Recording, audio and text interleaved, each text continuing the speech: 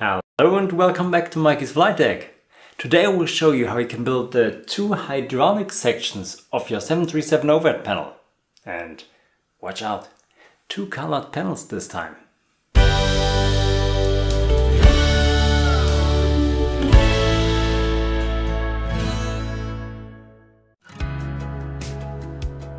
The doors annunciator panel is really easy to make. You just need a bunch of annunciators and the two panel layers, which are screwed together temporarily.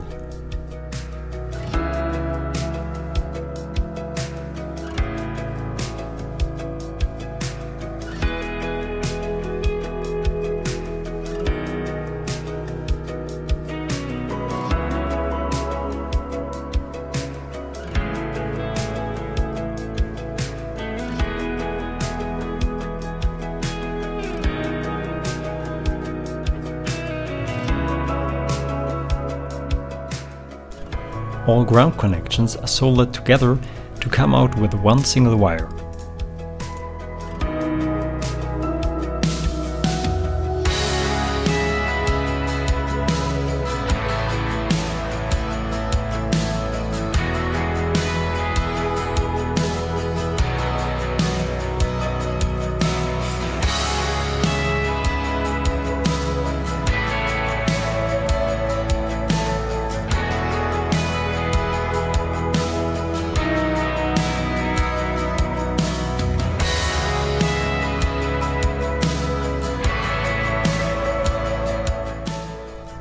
For the hydraulic segment you need the lower and middle panel as well as a two-colored top panel. Instead of showing you the process how I CNC these white panels out, I want to explain you the steps I've done to come out with these panels in detail. Here you can see the white panel when you have cut it off. And I know this isn't white, it's gray, but it's only to show you the difference between the different layers. I will add a coat of white lacquer onto this panel. The rubber code is 9002. And onto this lacquer I apply a coat of clear varnish just to protect the white lacquer when I wipe away the unneeded wax, which I will apply later here. Now I engrave everything of these lacquers away just over the letters. So I have routed out the silhouette of every letter after this.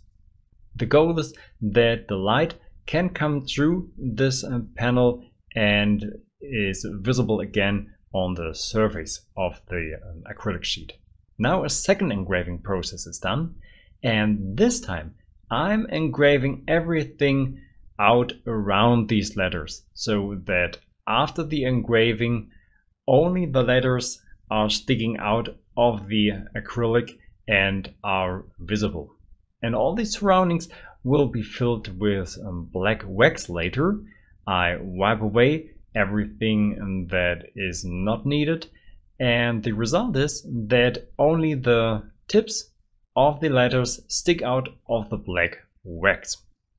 After this I apply another coat of clear varnish over it all, and so I come out with only the letters are backlighted on this panel.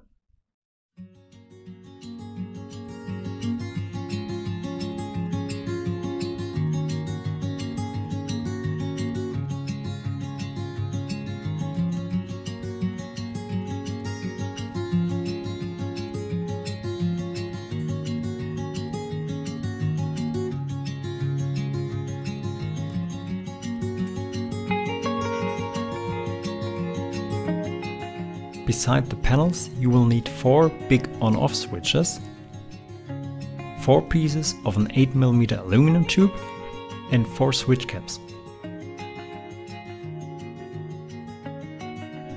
And again, some annunciators.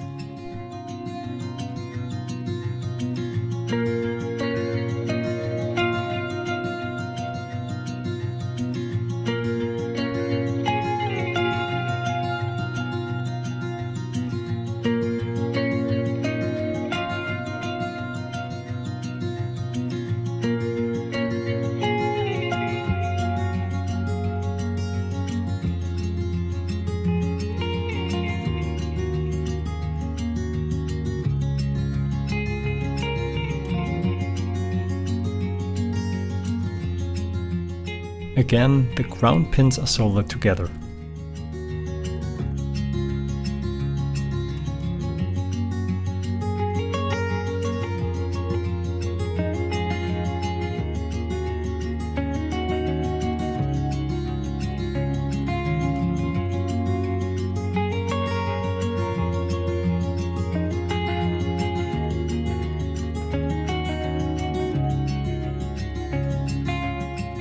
Two hex standoffs are screwed in place to hold the backlighting panel and fix the upper panel.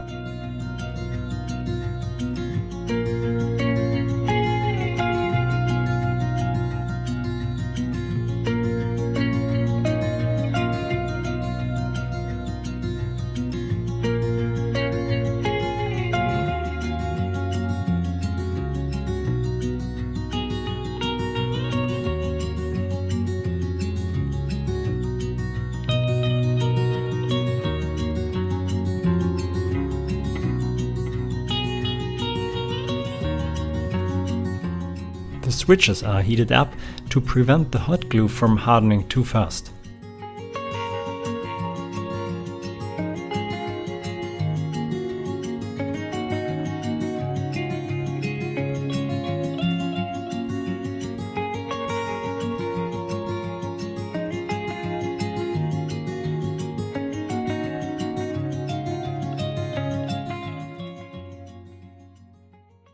Now, after the panels are finished and installed into the overhead frame, I want to show the computer work that has to be done to connect the panels to Prosim and your simulator.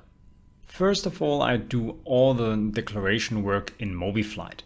I don't want to show you the declaration of the devices in MobiFlight every time again.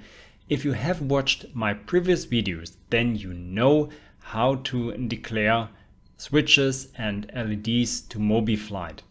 And so I only want to show you in short what I have done here. In the settings, I have declared a new Arduino, the Arduino F now, and there I have declared all the LEDs for the door control panel. I name this now. And I have added some more devices here to the Arduino E, the 4 switches and the LEDs. I have declared the outputs, which are all the LEDs here. If you want to know why I have named them as I have done this, again, watch my previous videos. There I go through my connection sheet in detail. And the inputs here in the switches are declared here too. So now let's find the places where we can declare the offsets in Prosim. I have opened Prosim Systems, and here under Config and Configuration, I go to Combine Config, and I want to start with the LEDs of all these door annunciators here, and these I can find under the Michelangelos category and under Indicators. And here you can see all these names beginning with door. These are the LEDs you should watch for. And here I will insert the offsets I have written down before.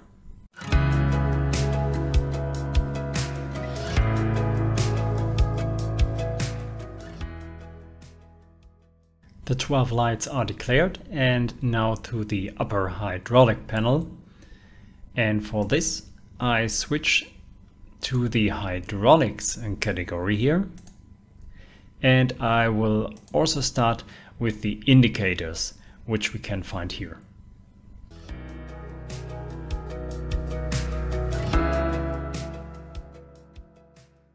The indicators are declared, and now to the switches.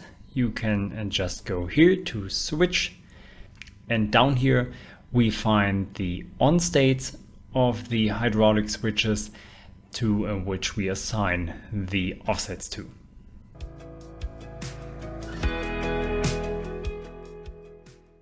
All the programming work in Prosim is done now too, and I will now start MobiFlight and the simulator, and then we'll test if everything works. Now the simulator, Prosim and MobiFlight are running, and you can already see here on the panels that the indicators light up as they should be. So let's test some of the not lighted up indicators by clicking here on Prosim. And you can see when I click the test function of the indicator, then the corresponding indicator lights up here as well on my hardware. The overheat, yes, they are working. So let's have a look at the switches. They are in the off position now. And when I switch them in the on position, then you can see the corresponding switch in MobiFlight is doing the same. And also the indicator behavior is the right one. Next one, the switch goes off here, and I mean on. Elec one, and the last one, and on again. Indicators are lighting up. Everything's working. And here are now the new panel sections mounted to the overhead frame. The configuration wasn't shown as detailed as in the previous videos. I have told this to you already. You know already how to configure an LED or a switch, and there is nothing else here at these panel sections. If you want to know how to make a configuration file in MobiFlight, if you want to know how to search components and insert offsets in Prosim, then watch my previous videos. I go through every step of the configuration here in detail. If you want to build your own panel at home, then you can find downloadable files for your CNC router in the member section of my website.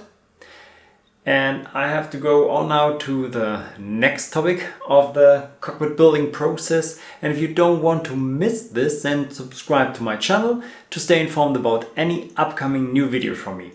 So I hope we'll see you soon back on the flight deck.